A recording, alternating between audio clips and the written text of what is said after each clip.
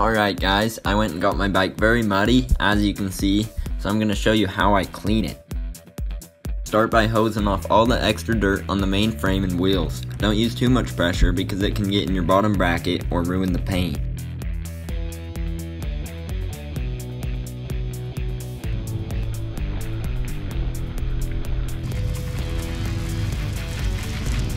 The next thing you need is some bike washer cleaner. Spray it around where the mud didn't come off and then wipe the soap with a wet brush. Be sure your bike is wet the whole time. This part will probably take the longest and requires the most amount of care.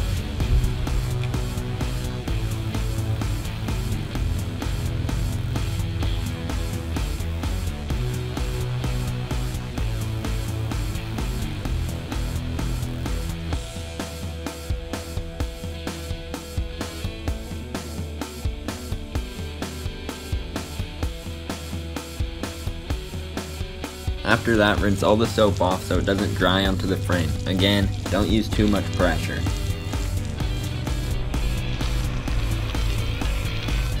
The next thing you need is a toothbrush. Any old one works and will be the most helpful tool. Start by scrubbing all around your derailleur and cassette to get all the extra dirt and grease off.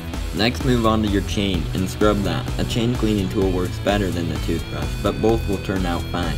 Don't forget to re-lube your chain after to keep it working properly. After using the toothbrush, hose off your bike one and final time. Next, dry your bike with a hand towel and get off as much water as possible. You might need more than one towel after the first one starts getting wet.